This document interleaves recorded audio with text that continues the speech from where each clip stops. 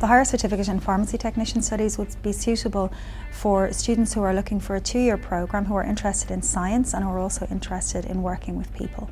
For standard applicants applying through the CAO who've just done their Leaving Cert, they need to have a minimum of 5 subjects in the Leaving Cert, and they have to have a minimum of an ordinary D3 in mathematics, in English, and in one of biology, chemistry, or physics and chemistry.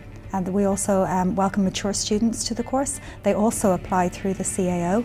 Usually there are more applicants than places available, so then the applications are evaluated based on things like experience working in a pharmacy, experience studying science, and also at interview we would look for excellence in English communication.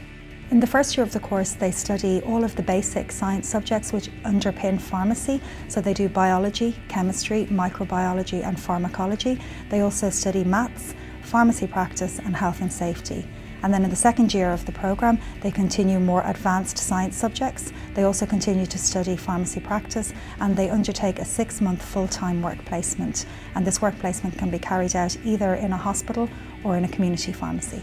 Graduates of the Higher Certificate in Pharmacy Technician Studies find employment in both hospital and community pharmacies where they work under the supervision of the pharmacist. Graduates of the course can also go on and work as medical reps for pharmaceutical companies.